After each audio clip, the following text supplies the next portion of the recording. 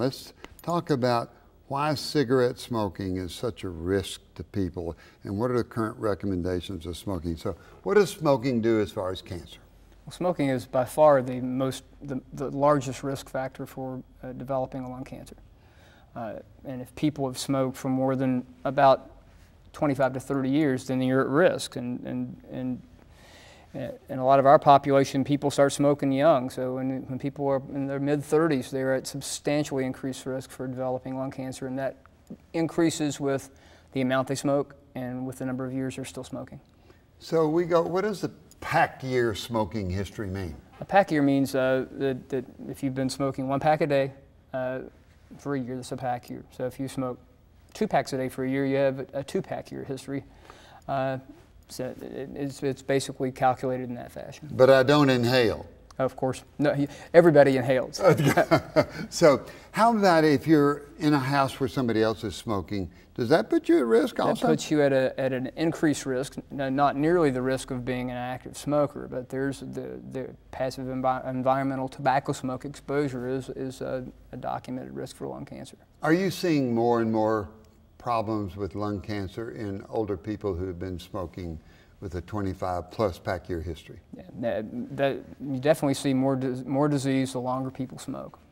And when you see that's made our screening recommendations different in the last 2 or 3 years. What are the current recommendations on screening for lung cancer? The current recommendations are to look at people who are at risk, which is defined as being 30 pack years of smoking, and who are in an appropriate age group between age 55 and 75 to 80. And if you have those 2 things, then it's recommended that you have a low dose, which means a low radiation type of CT scan once a year to screen for cancer. Is it a high definition CT or just a CT of the chest? It's a CT of the chest, and it's done with a lower energy or low radiation exposure to and so the patient. what we're trying to do is find a little small spiculated nodule that's there that you can't even see maybe on a chest That's X-ray. right, because you can see these things sometimes well before you can see them on X-ray, because the CT scan looks at the lung in sequences of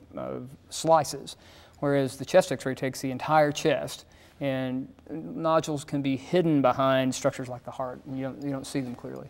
Have you seen people with the that the CT of the chest picked up a cancer that wasn't there? It's a very common thing, actually. So it's common. So that screening is very, very important. Because if you find a solitary nodule early and you take it out, what does that mean to the patient? Well, it's a really good thing. If you find something early and you can resect it, then most of the time that patient's cured from their cancer. Now, an important point about that is if you find this in someone and they continue to smoke, then they're highly likely to get another cancer, and they may not be able to be resected once they have had more than one resection. They lose their lung function. So a key part of screening people is encouraging people not to smoke. And that's actually way more cost effective than doing scans, having people try to quit smoking. If you tell them you got a cancer, you got to stop the smoking, that pretty much is a call to stop that smoking. It's a very difficult thing to do. It's extremely difficult addiction to stop, and people who have really good intentions will have a lot of trouble sometimes. But the key is to be persistent and try and try again. Most people who want to quit smoking do. Over 1 million people a year quit smoking. Over 1 million people will stop smoking. It's so important. We see cigarette smoking causing cancer in other places and damaging blood vessels. It's just a terrible thing. We could never bring cigarettes to the market now. It'd never pass the FDA, in my opinion. There's that. Sure shouldn't. So screening, chest X-ray, we can cure if we find it real early in some people. If they stop smoking, you take off that lesion. In most people, yeah.